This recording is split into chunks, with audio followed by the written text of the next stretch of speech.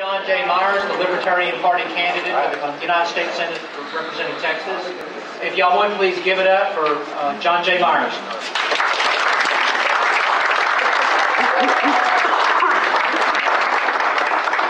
You know, the interesting thing about going to Libertarian events is the fact that when you get in there and you start talking to people, most of the people in the room can answer the question that they ask you better than you can answer the question yourself. And it makes coming to these events kind of fun, but at the same time it's kind of weird because I kind of give the stump speech that I give to everybody else.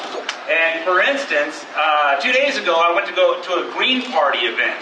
And actually, that was yesterday. I went to a Green Party event. I lose track of time on these things. So I went to a Green Party event, and I did that. I gave the exact same speech that I'm about to give to you, and that I've given to Libertarians all across Texas. And do you know what the result was?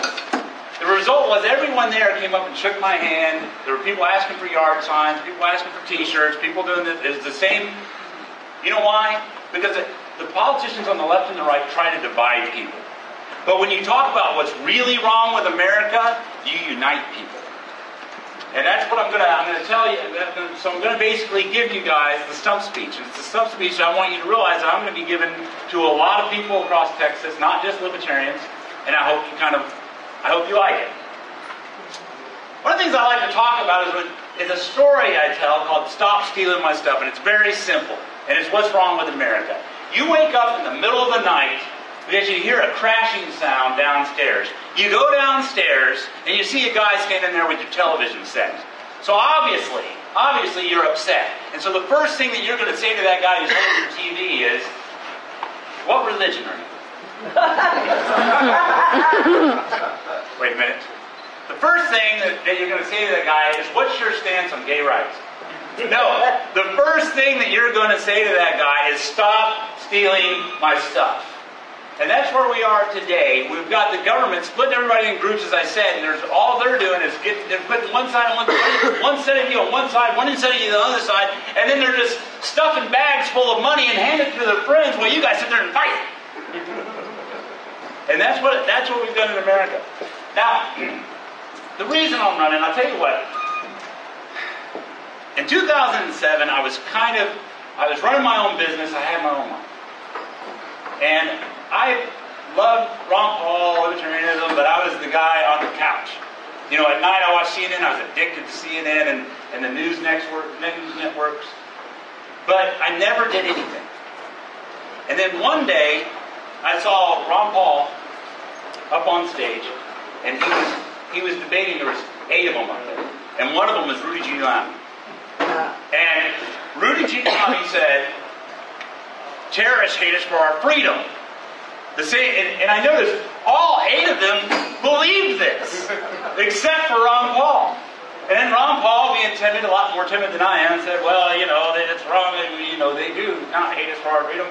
And everybody seemed like he was crazy.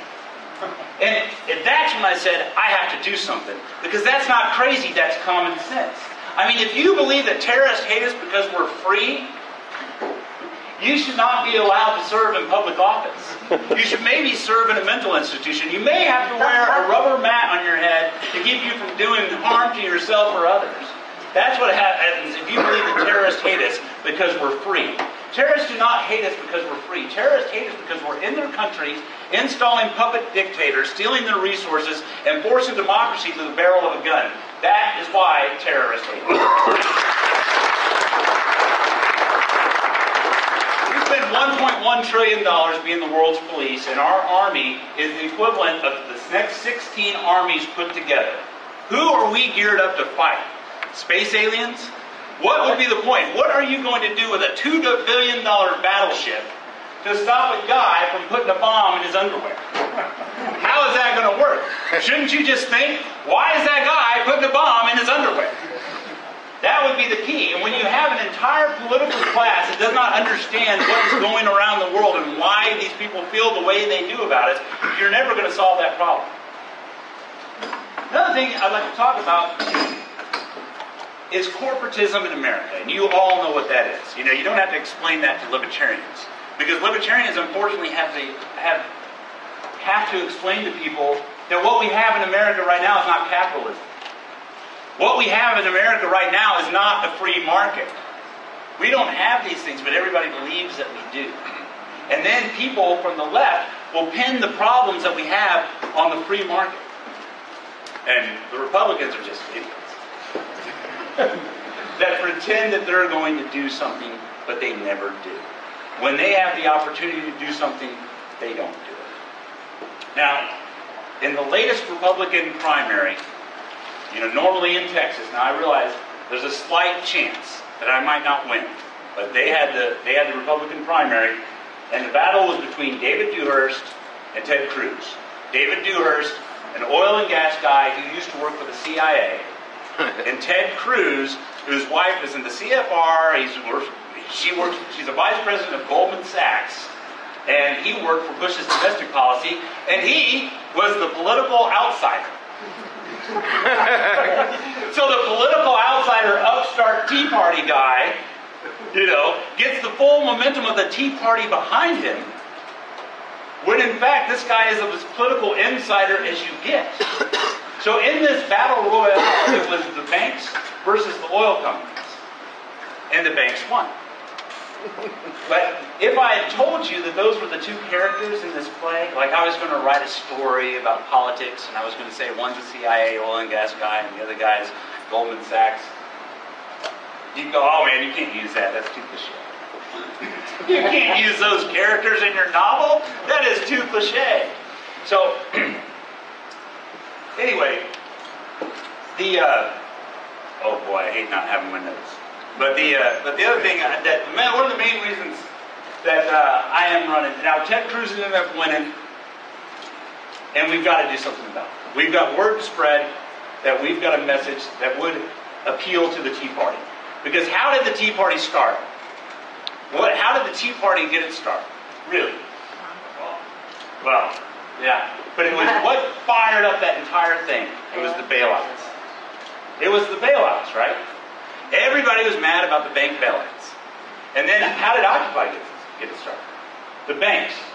So both of these things that we talked about on the left and the right were both mad about what? The banks.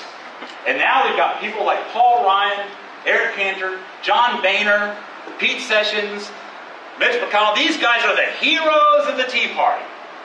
The heroes. These guys all voted for the bailouts.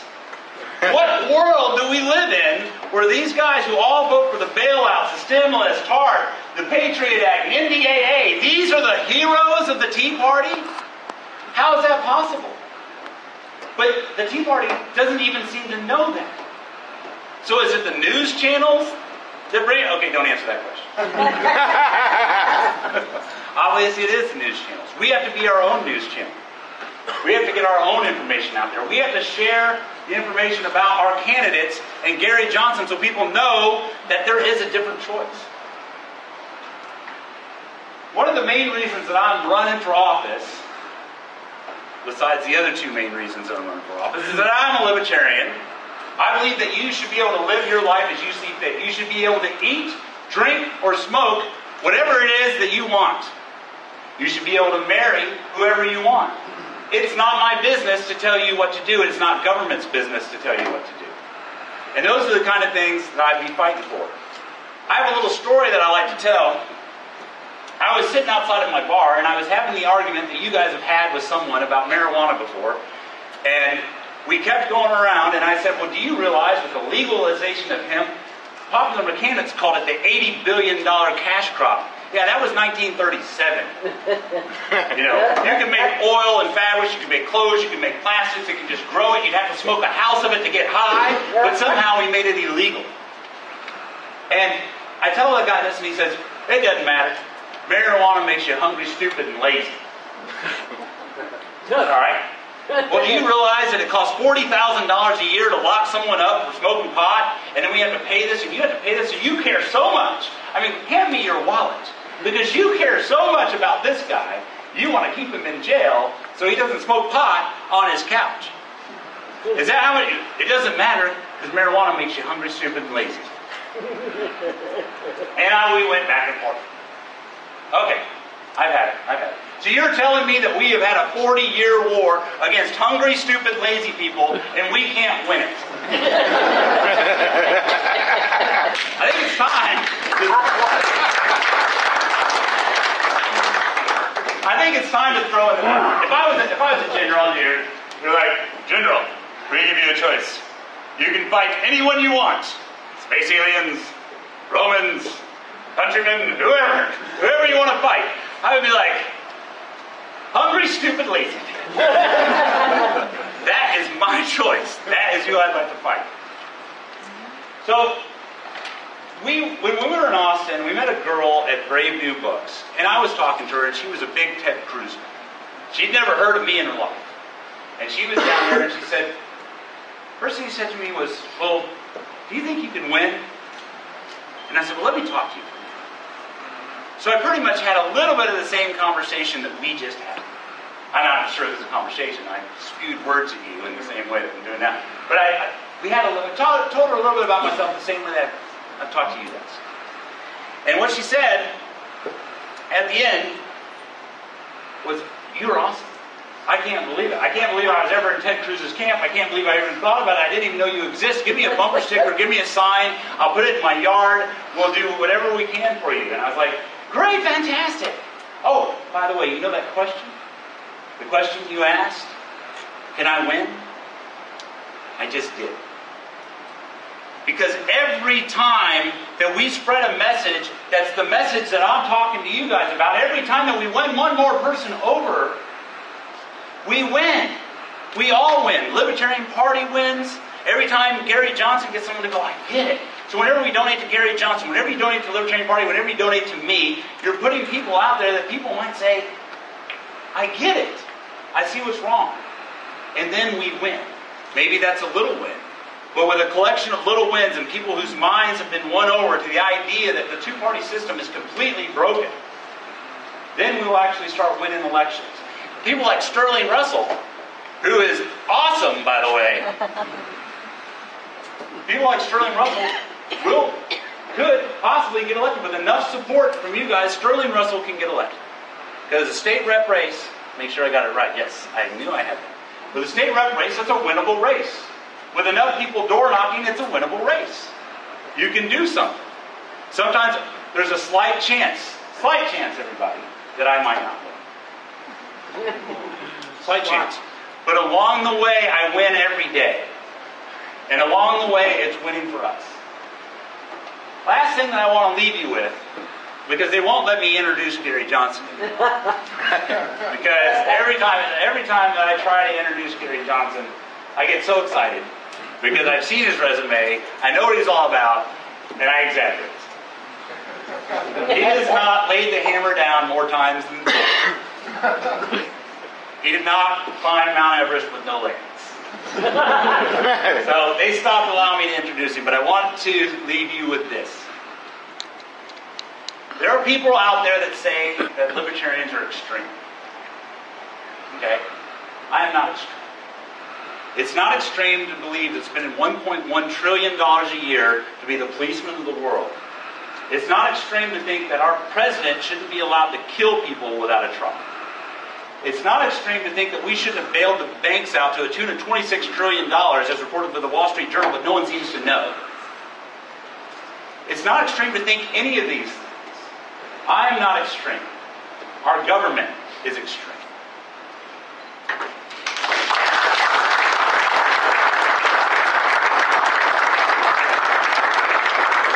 For the moment y'all been waiting for, a man who needs no introduction, Governor Gary Johnson.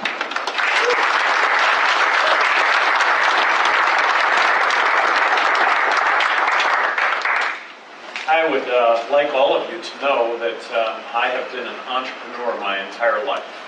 Since I've been 17 years old, I've paid for everything that I've had in my life. When I was 17, I started working construction jobs because those were the highest paying jobs.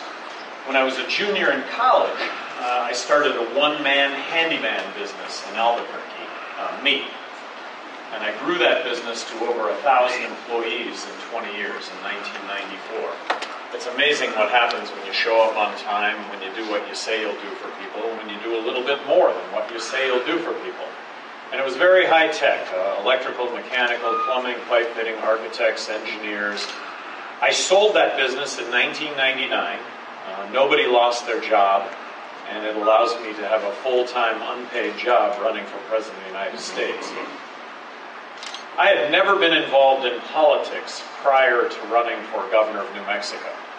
Complete outsider. I went and I introduced myself to the Republican Party 2 weeks before I announced my candidacy for governor.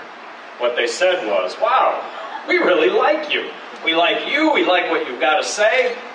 You know, we're an inclusive party, so we're going to make you a part of this entire process. You can be part of the debates, the discussions, the meetups. You know, we're an open group here. But you just need to know that you will never get elected. That it's not possible to come from completely outside of politics and get elected governor in a state that's 2-to-1 Democrat. Well, I got elected.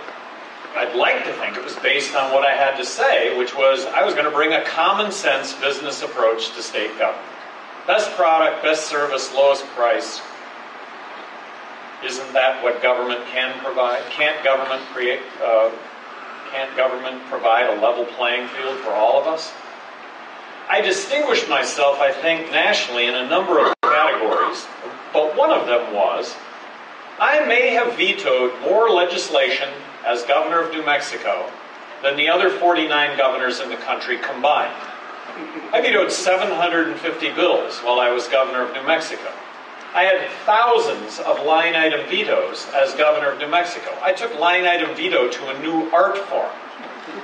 It made a difference when it came to billions of dollars worth of spending. It made a difference when it came to laws that, in my opinion, were just going to add time and money to you and I having to comply with those laws. Wasn't going to make us any safer, wasn't going to make us any more healthy, it was just going to add time and money. I vetoed that legislation, and I always wrote a veto message. I think the ultimate arbiter of whether or not that was good or bad was in a state that was 2-to-1 Democrat.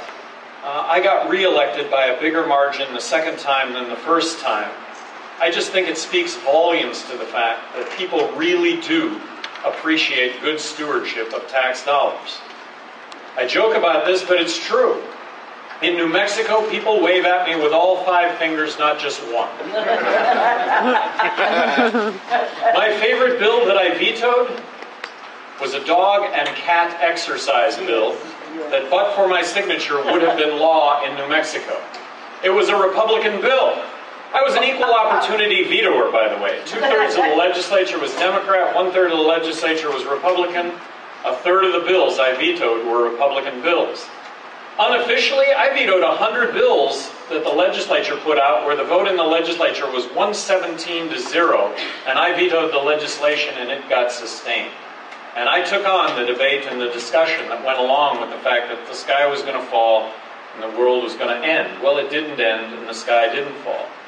But back to the dog and cat exercise bill. A Republican bill comes to my desk.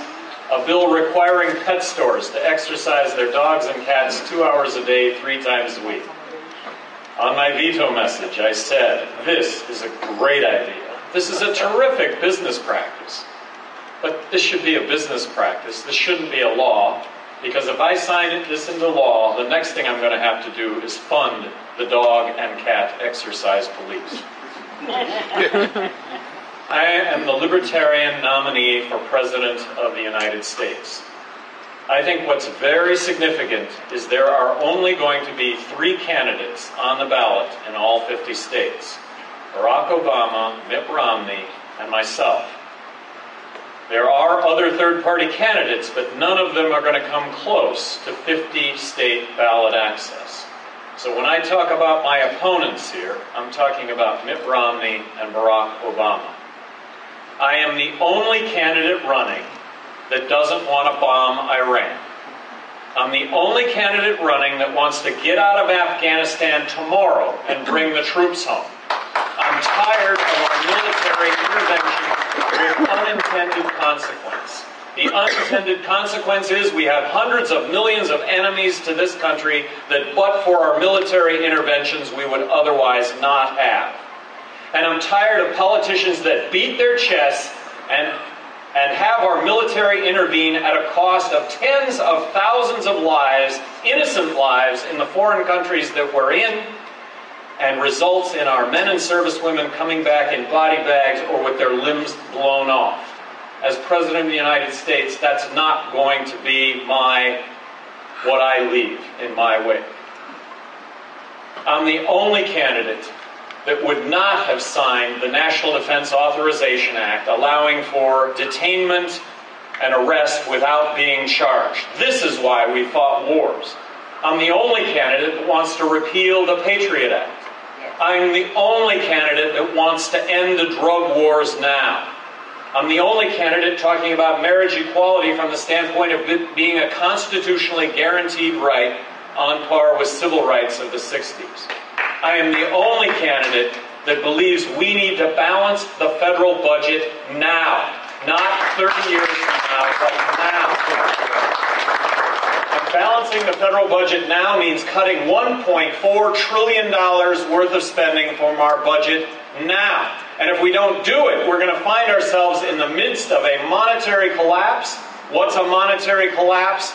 It's when the dollars in our pocket don't buy a thing because of the ensuing inflation that goes along with borrowing and printing money to the tune of 43 cents out of every dollar we spend. It means addressing the entitlements, Medicaid, Medicare. Social Security is really a problem that is pale in comparison to all of this. Social Security is absolutely savable. It's about cutting the military by 43%. It's about saying, yes, we need a strong military defense. We need a strong national defense. Defense, though, here is the operative word, not offense and not nation building.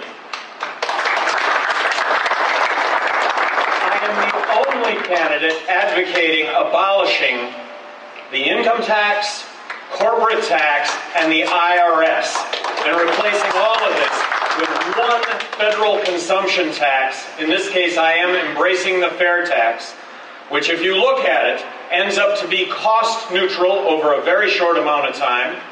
It's really the answer when it comes to our exports, bleeding out the 23% embedded tax that we have, non-transparent taxes that we have in goods and services that we export. So it's the answer when it comes to China. It's really the answer when it comes to jobs. In a zero corporate tax rate environment, if the private sector doesn't create tens of millions of jobs, I don't know what it takes to create tens of millions of jobs. There's a big, big difference here between myself and the other candidates. I'd like to point out some things that have occurred during this presidential cycle. One is the ACLU, a group dedicated to civil liberties, a group dedicated to the first 10 amendments of the Constitution. They came out with a report card on all the presidential candidates. And this is really important. Mitt Romney and Rick Santorum out of, by the way, 24 Liberty torches was a perfect score. Mitt Romney and Rick Santorum, 0 Liberty torches out of 24. Newt Gingrich, 4 Liberty torches out of 24. Barack Obama, 16 Liberty torches out of 24.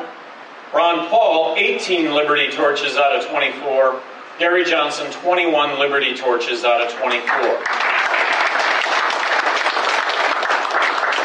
They also did a study on which presidential candidate had the best record when it came to jobs.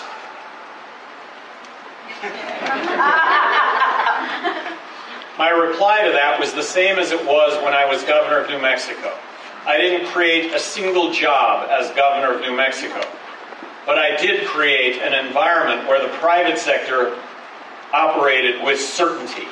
I appointed the heads of all the agencies. I appointed the boards and commissions. I controlled all rules and regulations got better on a daily basis with just a root in common sense.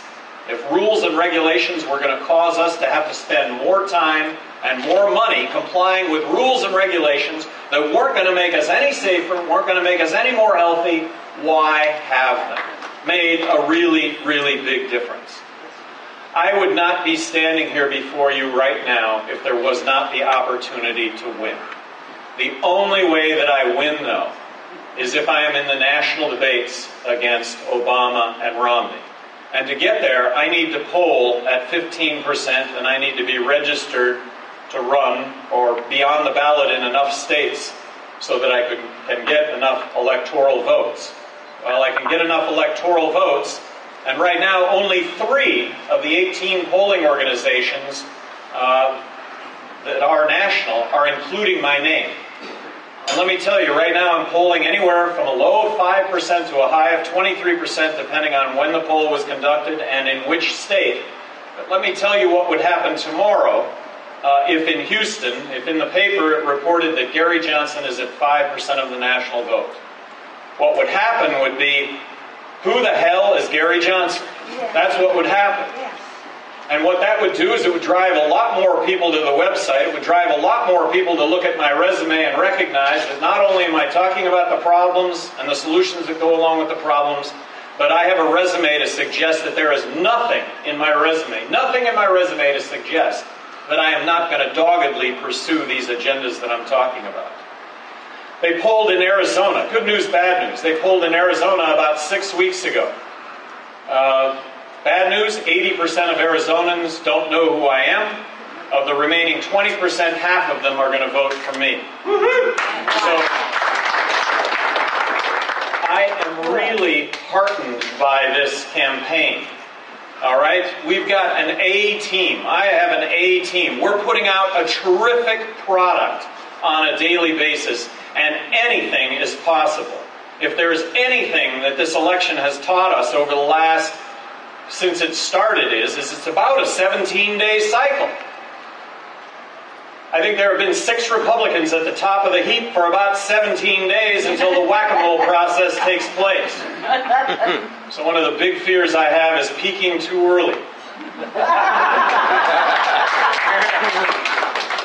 All this has to do is take effect in the middle of October, and this is very, very possible. But something else I really recognize is that every one of you, if given the opportunity, would be doing what I'm doing right now. But I've been given this opportunity. I'm trying to make the best of it. Ron Paul and I believe, are basically talking about the same message. Here in a couple of weeks, Ron Paul's candidacy is going to officially come to an end, and who then becomes the spokesperson for liberty and freedom? Well, it would be the Libertarian nominee for president, and that happens to be me. So I take this role very, very seriously.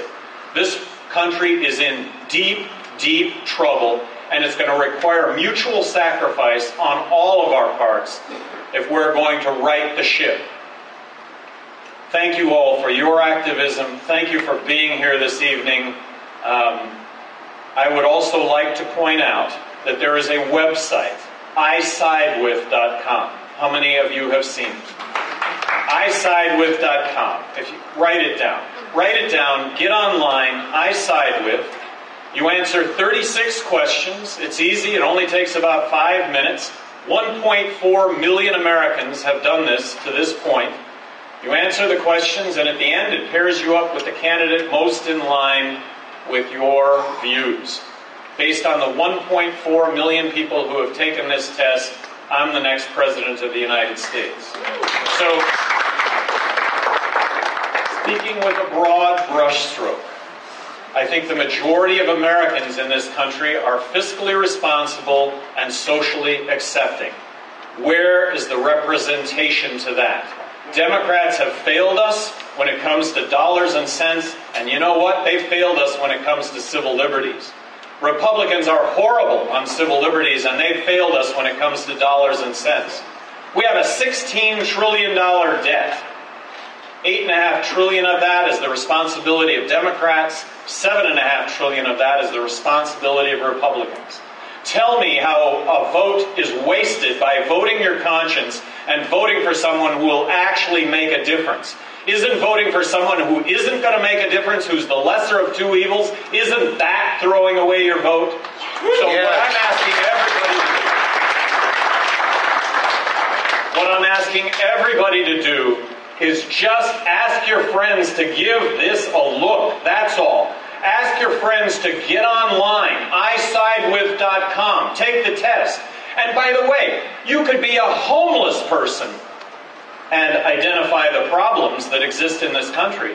You could be a homeless person and identify the solutions that need to go along with the problems that we have. Apparently Romney and Obama can't do the second, but a homeless person could. But a homeless person can't run for President of the United States. You have to have a resume to do that. And I want to suggest to you that there's no give here. There's no give here. There's no stop in what we're doing. And that's the investment that you're making here, is an investment in somebody who won't stop, who won't give up, and will continue to articulate, to argue, to debate, and discuss all of these issues. Thank you very, very much.